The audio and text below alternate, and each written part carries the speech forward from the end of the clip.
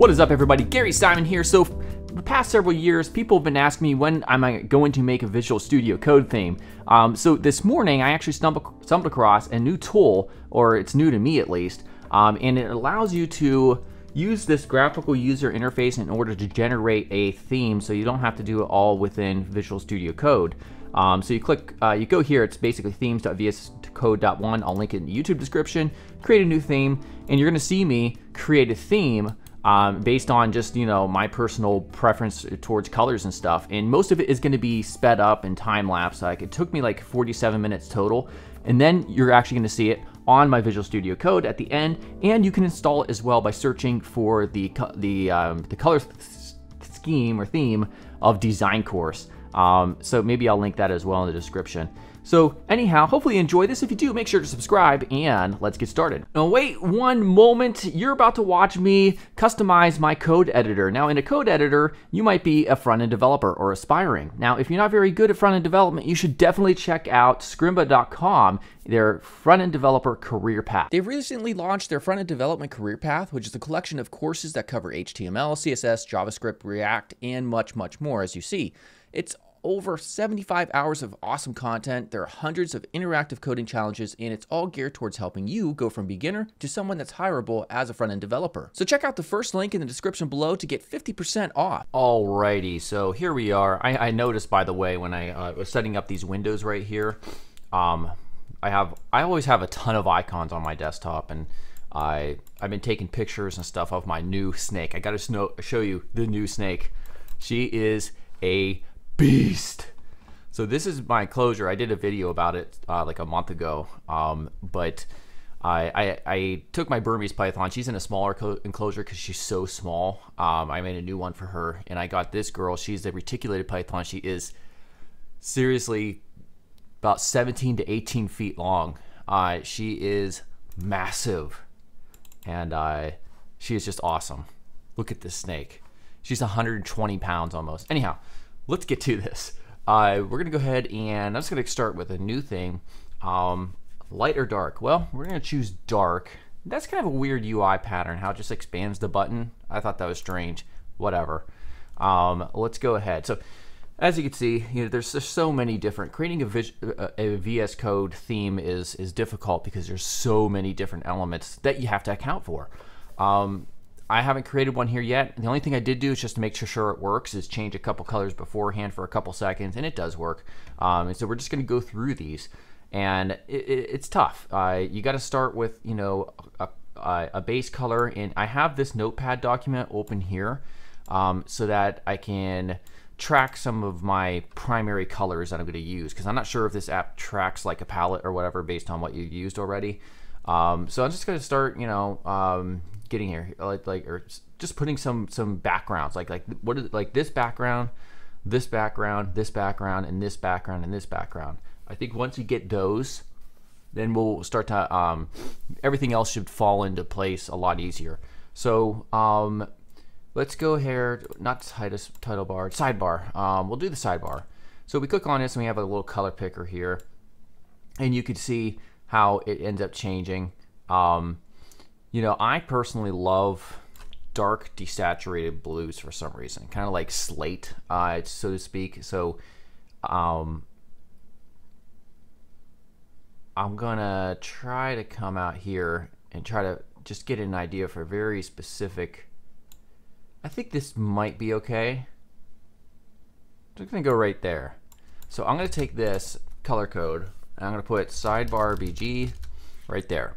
So now I have that, and I can quickly access it from there on. So the next one that we'll worry about is, what is status bar background? Okay, so that's down here. We'll worry about that after. The title bar, which one is that? So active, inactive, menu background. Okay, it's showing some of these. It does show you what is being highlighted. Let's not worry about that one. What I really want is the background of this. Where's that at? See, I'm hovering over this trying to see if anything's changing, and it's not, unfortunately. So let's just move this around. Okay, so we have this background right here. So what I'll do is paste in that color right here, and then we can either choose to keep it the same color, which I don't think I'm gonna do, or just slightly change it a little bit. Do we wanna go darker, like that? Or do we wanna go lighter? So when it comes to thinking about colors, you want to emphasize, generally speaking, what's most important based on how much it catches your eye. So lighter things will catch your eye generally. So this over here, this bar, I think it might make sense to take it a little bit darker than the original color. I'm not sure. I think I kind of like right around there. So we'll just do that for now. So this is called, I'm going to call it the icon, left icon bar. There we go. So there we go. We have that one. All right. Next up, let's see here. Title bar, buttons, input, panel, terminal text, tabs, breadcrumbs. Like, I just want to know how to change this background right here. Unreal. Notifications. Let's see here. Let's change this and see what happens here. Oh, it's just like this little, yeah. So you can't edit undo here, so now I'm stuck with whatever that was. Let's just use maybe this color. Okay, that's fine. All right, so let's see here. Activity bar, sidebar, status bar, title bar, buttons. But where the hell would it be? Oh, is this is it? Okay, I didn't realize it's up in that tab right there. All right, so let's paste in this right here. Now we have this sort of weird thing. This will have its own color as well. Let's see here. Let's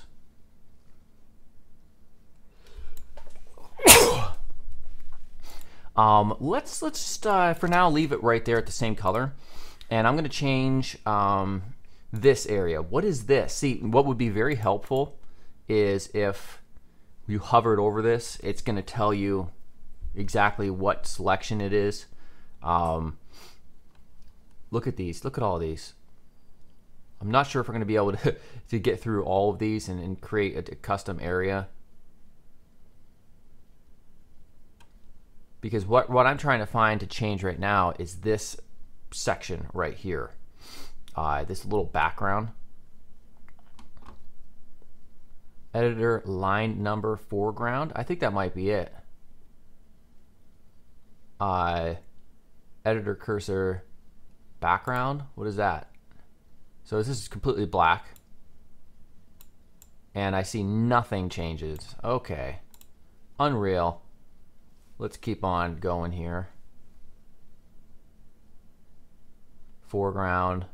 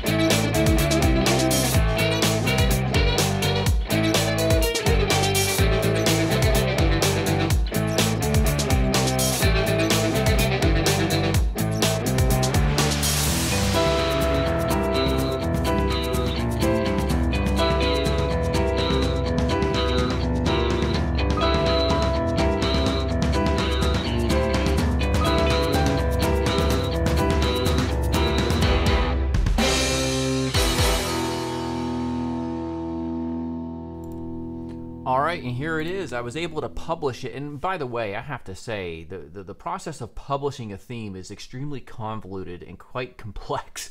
It just seems like there's so many steps. You have to install multiple CLI tools, create accounts on Microsoft Azure. It's just insane. Anyway, I got it up and running, and here it is. So you can actually go to the extensions here, and you can search for DesignCourse, and here it is. You'll be able to use it. So let's see what this looks like in an actual project. So let me go to File, Open Folder. Let's just use one of the projects that I did here. Don't save. Wait, what? Oh, maybe I didn't actually like activate it. Let's do that again. Let's see, set color theme. There we go. Okay. Wait, what? Set color theme. Wait, what are you doing? Set color theme. Are you gonna go back? There we go. Okay. So yeah, this is the actual color theme that I created. Not too sure I like the colors here. I mean, it could work. I'm not sure about this yellowish color, but maybe I'll go back and edit this and republish it or whatever to colors that I like in terms of the syntax settings. But yeah, that's basically how you do it. And by the way, you know, that convoluted process, as long as you follow there's a little guide on that site, publishing theme. Let's see if I can find it. Publish theme.